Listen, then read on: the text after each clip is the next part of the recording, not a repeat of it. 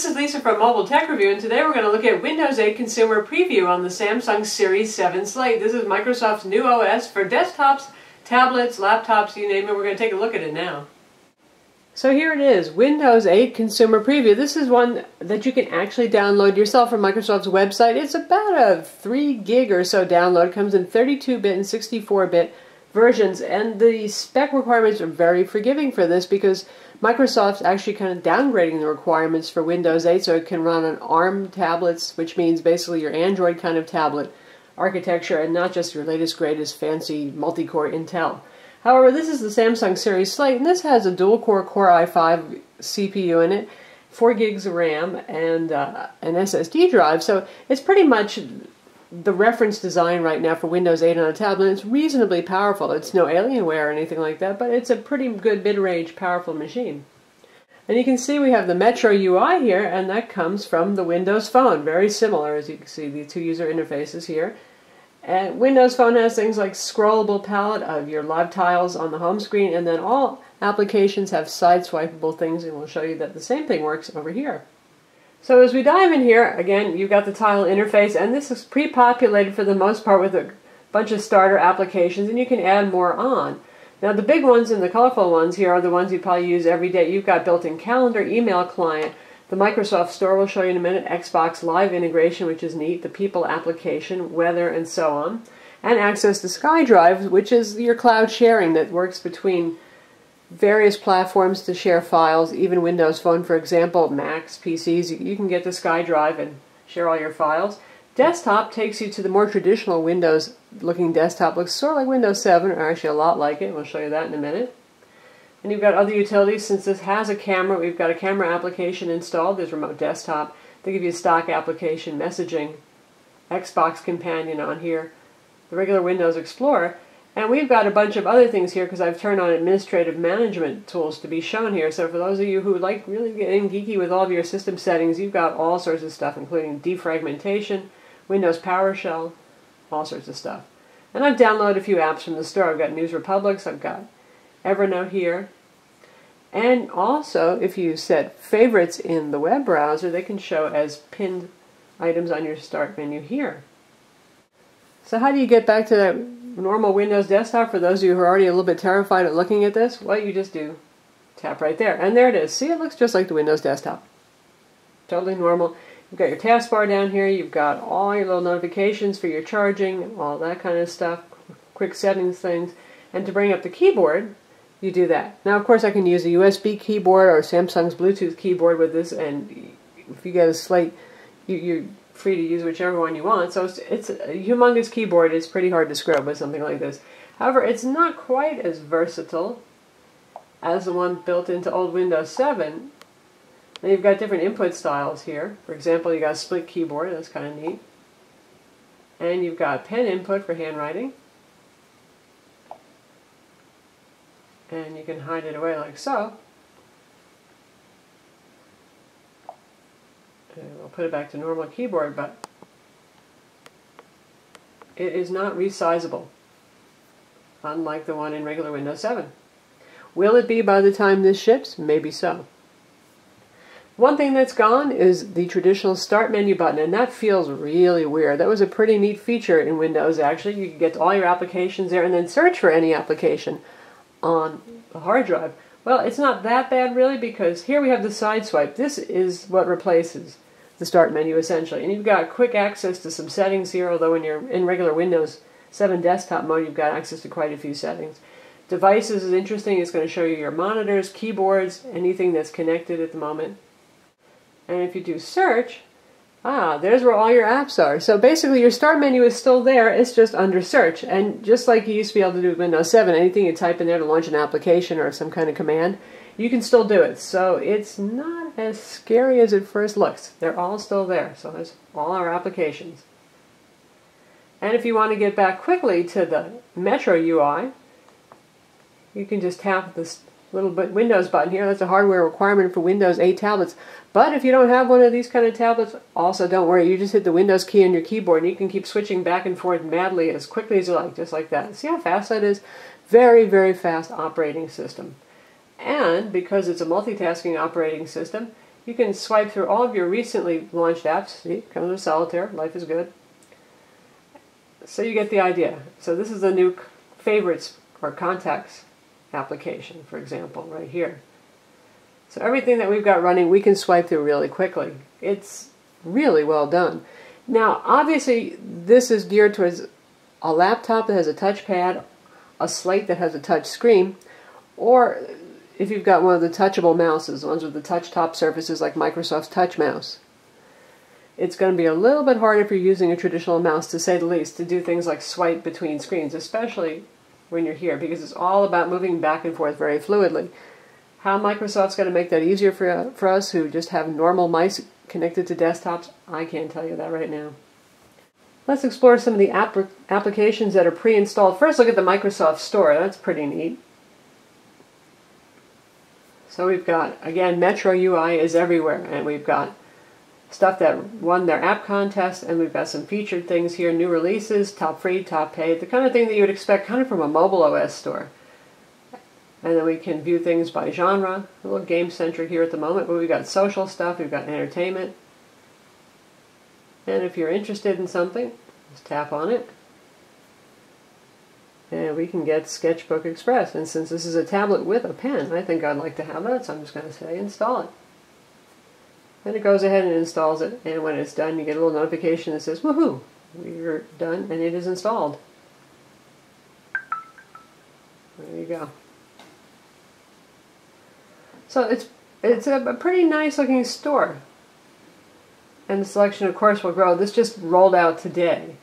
So if you want to see all entries in a category, just type the title up top. So now we have all news and weather. And again, right now, this store just opened up, so we'll see more. But for now, that's what you've got for news and weather. So clearly, Metro is about putting stuff at your fingertips literally very quickly and very easily. If I want to check out the weather, just tap on it. It's going to download the weather data over the internet. And this is Bing Weather, so very nice visual weather and side swipeable like Metro UI on the phone. So we've got our extended forecast, we've got radar, we've got maps, historical data, all the stuff that you need. And you can actually have some of these on your lock screen, so when the computer goes to sleep and you're waiting for it to wake up, you can have information about how many new mails are waiting for you, what the weather is, and your next calendar appointments. Speaking of calendar, this also comes with the calendar application, and I've actually synced this guy up with my Google Calendar account as well, so you can sync this to multiple sources. It's pretty handy and useful. Certainly more expedient than launching the calendar in Outlook, just like that. Here it is. And the nice thing is it's built in and it's a part of Windows 8, no paying extra for it. You already saw the People app. SkyDrive is for access, as you might guess, to your SkyDrive files. Works as expected. We've got a video player app here I'll show you in a minute. And a couple of games and stuff like that. Finance, our Xbox companion. Well, let's take a look at the video player. Now you still have regular Windows Media Player on this too, but you've also got this video player that's built into the Metro UI, and that's what we're going to use right now. Scrub ahead a bit.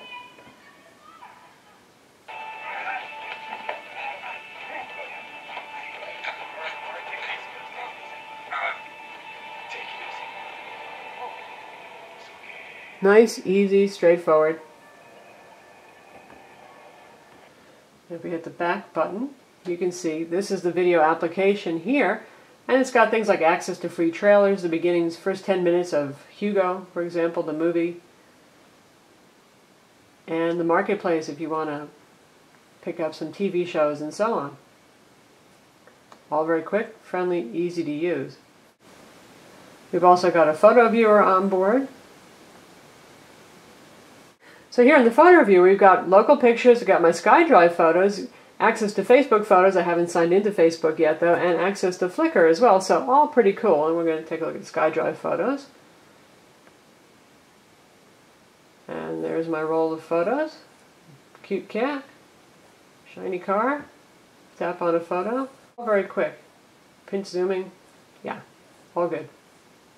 So again, sweet, and it's certainly marrying the experience of a mobile tablet as an Android or iPad with the power of Windows here. Now if you want to do real work, you can, no problem. You can install Word on this, for example, the full Office suite, Photoshop, all that kind of thing. And they'll appear as tiles here, and you can also switch over to traditional desktop mode if you feel a little bit out of place still using this user interface, so no problem there. For our Xbox Live games, we have Xbox Live integration, and you can use this as a basic controller for your Xbox as well. Get your little avatar showing up there. Shows recently played games. And more that you can get. And we've got the Xbox 360 Marketplace here. So say we want to find out about Black Ops.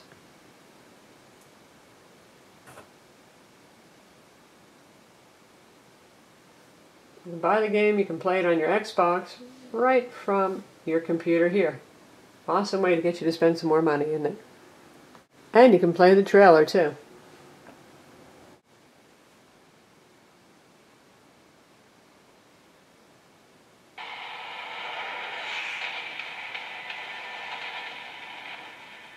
A lie is a lie. Just because they write it down and call it history doesn't make it the truth. So there it is.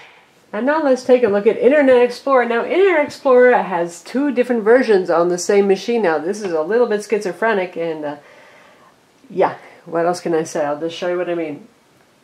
The one that's in here with Metro is a lovely full screen experience, and it's very touch sensitive. As you can see here, I can do all this kind of stuff. It's easy to control. There is absolutely no Chrome anywhere around here, so there's no itsy little scroll bars to have to worry about and non-finger friendly stuff. Just like your iPad or your Android tablet, if something's too small to tap on a link, just make it bigger first. Works very well.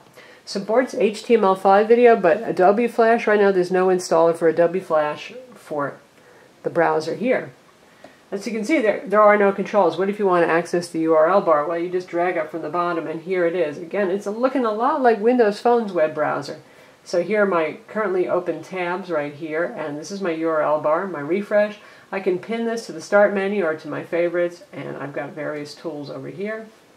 Find on page, view on desktop. It's not super there fancy. And here, we hit the plus. You can see frequently visited web pages and things that I have pinned. So there's your quick way to that. Works just fine. Again, the only thing is right now, no Adobe Flash. So let's take a look at the more traditional desktop version. And here we've got IE right on our start bar. And this looks more like the experience you're used to. You can see the little home here, the little favorites button, the little settings. This is all the stuff they're used to, and we do have Adobe Flash in here. And again, just like in Windows 7, this is actually pretty touch-friendly. Yeah, we do have scroll bars that have been enlarged here to make it more touch-friendly, but you hardly ever need to use them because you can do all this kind of stuff too. So that's your dual web browsing experience in Windows 8 Consumer Preview. Even when you're in this desktop view, by the way, you can still get to these Metro settings right here, and you can get your clock and your Wi-Fi and your power status quickly and easily. And if you want to get to even more settings, well, there's a bunch of different ways, but there's the old traditional tap and hold on your computer, and I could do that with my finger too, but it's a little bit more precise to do this right here. And here we've got all of this stuff. I have access to my device manager, advanced system settings. All of this stuff is still here. Windows Update, all that kind of stuff. The Metro side handles Windows updating quite well. Now Microsoft's goal is to not have to restart every time you install Windows updates, but so far we have had to restart when we've installed updates, and we'll see where that ends up. Somehow they're saying that that's a little bit on the manufacturer end, and I don't quite understand how that would work, being a manufacturer issue. Obviously the pen still works, you graphic artists got that down. And for those of you who want even greater control and more of your Windows 7 experience back, don't worry, it's here. Now we've got a ribbon bar basically. Just tap the little down thing here, and this is just like Office. You've got a whole lot of stuff you can do here. From the file menu, you can get properties, renames, so on, mapping network drives, adding network locations, and access to your old-fashioned control panels right there. So have no fear, all of your standard control panels are still available that way. If we hit back, you can see you can switch to view controls here, all your icons, your layout, all that kind of stuff. File, open a new window, you can open a command prompt, all sorts of stuff. So you're still good to go there. A nice elegant embedded solution taken basically from Office. Now for your art types, we're going to check out that free Autodesk Sketchbook Express. You can see I've already started a drawing, and notice we have pressure sensitivity right out of the box. I'm doing light press, now I'm going to do big old heavy press. I get a darker line. So I didn't have to futz with Wacom drivers or anything like that, just out of the box on the Samsung tablet. It's working. And Microsoft's been working hard at getting multi-touch to work nicely and to get pen to work well without you having to worry about all those drivers that have been a headache previously to get things like touch sensitivity and pressure sensitivity on your tablet. So, pretty cool. And now for a little bit of productivity, we're going to check out Evernote that's available in the App Store. And you can see it's also got a very nice kind of Metro presentation. Here's all my notes. All here. Nice visual one. Speed is very good. The first sync took us a little bit while, but hey, this is beta software. Definitely looking lovely. If you want to create a new note, just swipe up and you get the controls here. You can see there's new note, there's a sync option, and you can also just sign out. So in terms of games, there's a couple of games that come preloaded. I'm going to show you a Pinball FX here because this one's pretty neat.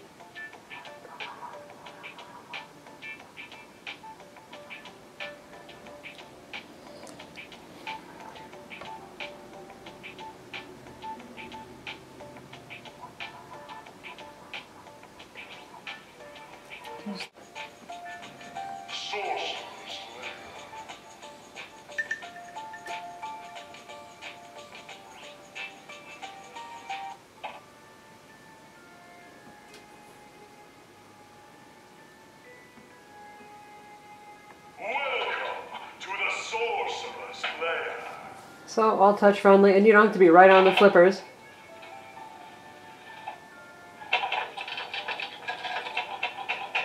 Just anywhere on the sides will do.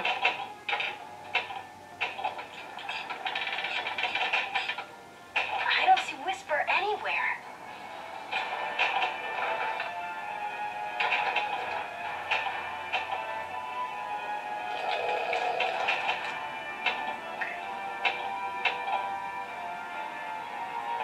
Might not have all the excitement of, say, Skyrim, but for casual gaming, obviously, fun. Leaving so soon.